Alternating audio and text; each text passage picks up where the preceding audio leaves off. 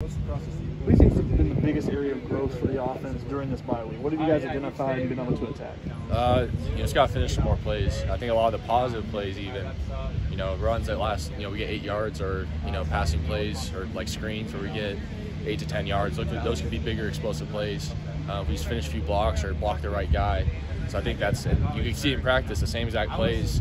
We might miss that block or we didn't finish that block. So I think we kind of identified that we need to practice better, and that's going to translate to.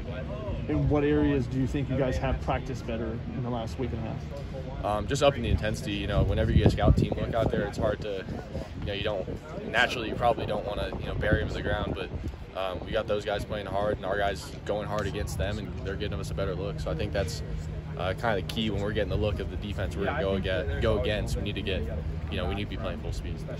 Do you think Kyle Hamilton's going to be the best player you guys see on defense this year? I'm not sure. He's a really good player. I've seen him on tape. He's a great player. He's projected like top 10.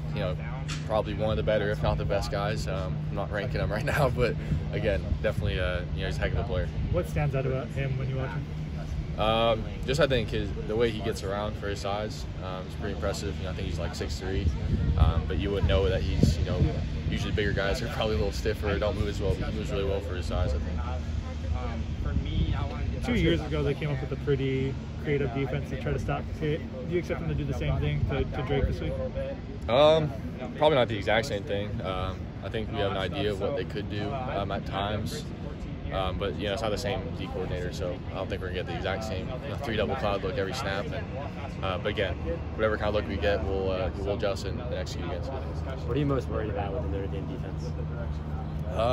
I'm not really worried about anything particularly. I think I'm worried about, or things that I'm concerned about, or things we want to kind of take care of, is just making sure we're dialed in our game plan and making sure we're comfortable doing what we do. I think they do a lot of different stuff defensively, and they do a good job of disguising it. But if we go out and kind of execute what we can do, that we'll be able to handle it. This experience is a little bit different than some of the other road games. Obviously, a little bit farther travel. What do you tell some of the younger guys about this trip?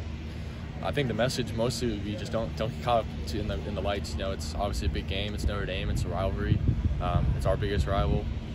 And I think obviously I haven't won there in a while, but I think the biggest thing, I remember as a freshman, we go out there and halftime, I think it was like 20-3. And you can't start off a game like that, especially in South Bend, and expect to win. So and I know a lot of the guys, and probably myself included, and I remember Drake kind of saying, like, man, it's like a big environment. I kind of got caught up in the lights. You can't let that happen. Obviously, it's a long time ago, 2 years ago, but that second half, I think you scored every single time you had the ball. Can you take anything away from that from 2 years ago to use on this trip? Maybe, again, it's not the same team or same defense, but I think just the confidence of knowing you can go in there and have success, obviously gives us, I'm excited to play there. I know a lot of guys that played there last time are excited to play there again. We just have to kind of, bring what we bring here in practice onto the game field.